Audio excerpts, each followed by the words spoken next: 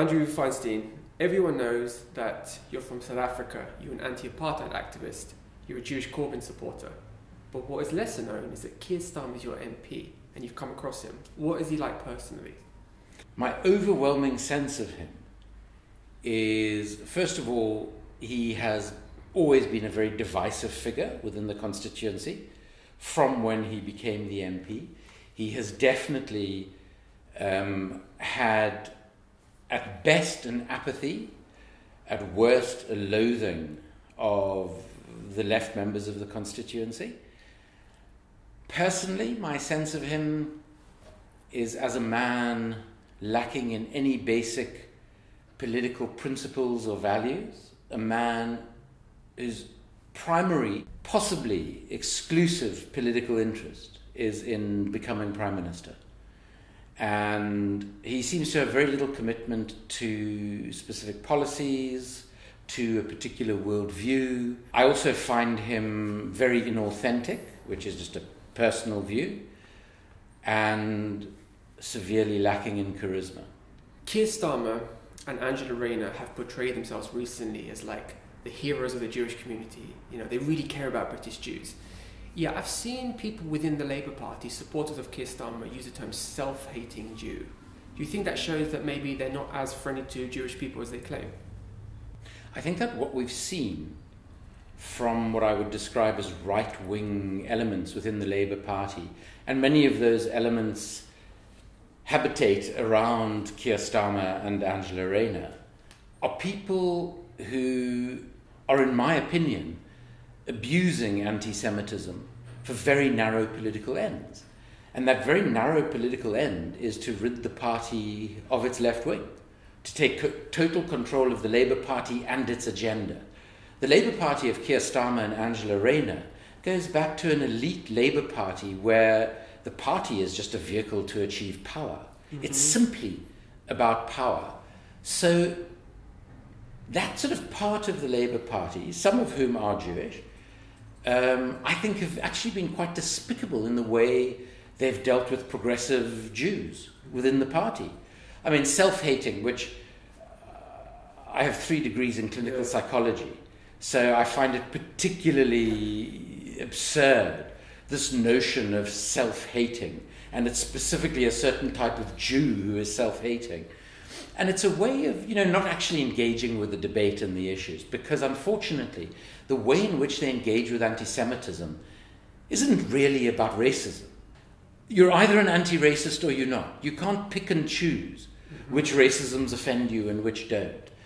And so the focus on anti-Semitism has also led to this focus on left-wing Jews. And for me, the irony is that you get the sense that almost the majority of people being suspended by the Labour Party around anti-Semitism are probably Jewish, which at so many levels is absurd, and especially when you consider that they're probably anti-racist Jews because they're of the left. Now, I had the experience on social media when I first mentioned, because I sort of weighed in support of Jeremy Corbyn, and then when I was attacked for it as a Jew, I weighed in with some of my personal history about the fact that my mother was a Holocaust survivor who survived the war in Vienna, living hidden in a cellar for 3.5 years. I had 2 rabbis, one in Reading and one in Washington, D.C., on social media, suggest that my mother, the survivor who lost 39 members of her family, must have been a kappa, must have been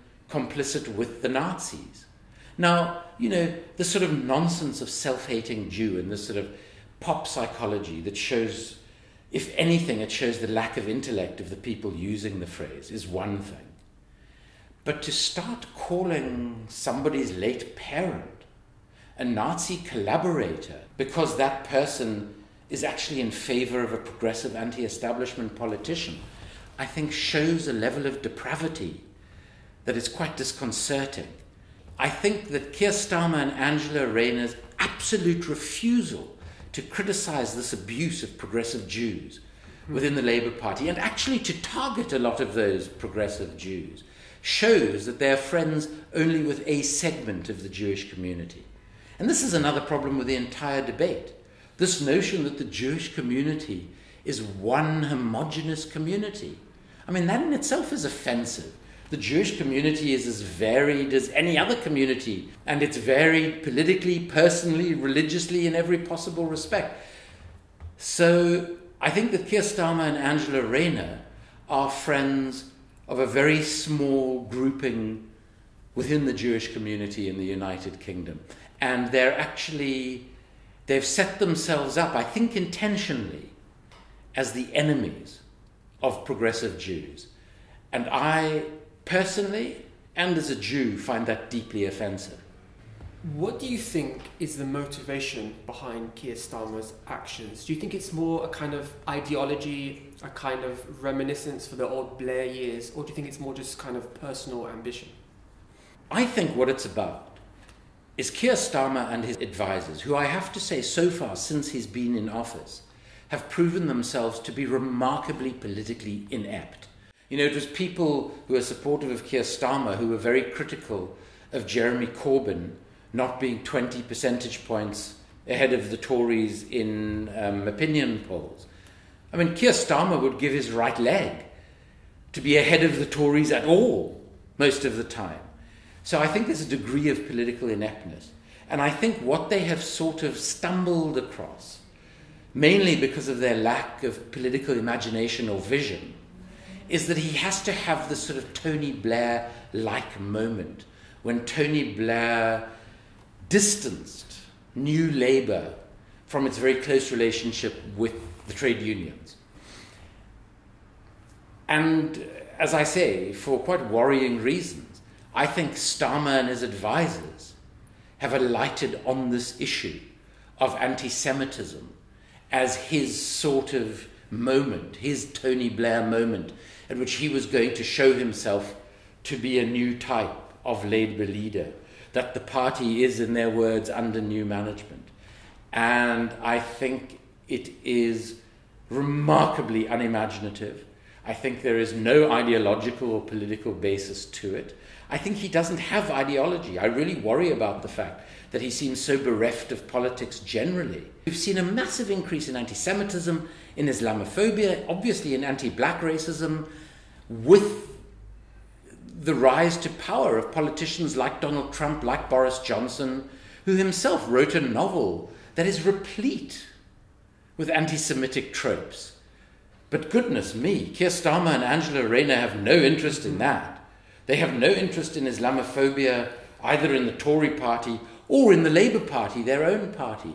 So it's a really manipulative use of anti-Semitism that undermines the very real fight against anti-Semitism, Islamophobia, and anti-black racism. I've seen a few people in the Labour Party, on the Labour right, talk about as if racism in the Labour Party is something which only started under Jeremy Corbyn. But I'm old enough to remember Jack Straw, David Blunkett talk about bogus asylum seekers, or the whole kind of war on terror, the war in Iraq. Islamophobia is whipped up and whipped up. Yeah, at the moment, I'm not seeing anyone talk about Islamophobia within the party, except on the fringes of the left. There seems to be no kind of compassion for the problems that Muslim Labour members are happening. Do you think that's a case that Keir Starmer doesn't care about Muslims, or just doesn't have any kind of compassion to the issues that they face? I think that it reflects the way in which anti-Semitism in specific is being weaponized by the leadership of the Labour Party. Because the reality is that being a victim of racism is not and should not be a competition. Nobody wants to be the person or the group facing the most racism. So those of us who are anti-racists have a responsibility to oppose all racism in the same way. It doesn't matter whether it's anti-Semitic, whether it's Islamophobic, whether it's directed at somebody because of the color of their skin, their sexual or gender orientation, where they come from. Any form of discrimination against another human being is fundamentally wrong. Mm-hmm. And I feel that very strongly in my own life, having at a very young age experienced anti-Semitism in South Africa, which, let's remember, apartheid South Africa was run by a group of neo-Nazis. And the Jewish community in South Africa was from the far left. The leader, the commander-in-chief of the armed struggle against apartheid was a white Jew. But so too was the prosecutor who sought the death penalty against Nelson Mandela. But in the South African context, every single type of discrimination was wrong. And the apartheid regime tried to make out as though we should discriminate against people depending on how dark their skin was. I mean, just think of the psychopathy that actually speaks to. So this notion that we should focus on anti-Semitism rather than any other form of racism is wrong. Not because anti-Semitism shouldn't be fought against with everything we have, but because it shouldn't be fought against at the expense of everything else. And what has astonished me is the people who have been most vocal about anti-Semitism in the Labour Party have been absolutely silent on Islamophobia or any other forms of racism. And I think that that is profoundly wrong. You are either anti-racist, anti-all racism, or you are part of the racism problem in this world.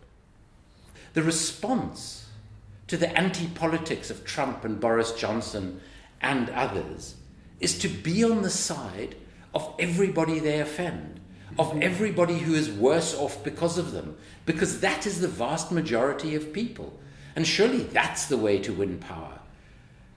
But you don't get the sense that Starmer and Rayner's Labour Party would think in that sort of way at all.